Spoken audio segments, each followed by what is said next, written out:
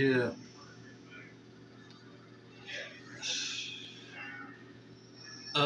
My mom coughing is just part of that wheezing, and sometimes she just coughs or whatever, which I ordered an nebulizer machine. Actually, she already paid for one at Temple Hospital, but they never sent it back out to us.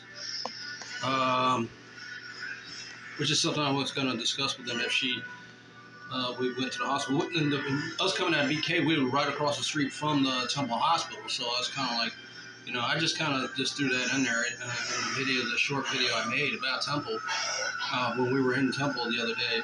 And the timing is the bus. We went up there by bus, so that's what that was.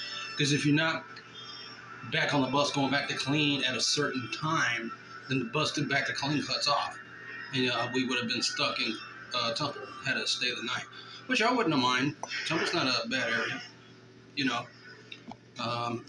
we, had the money, I probably wouldn't mind moving there.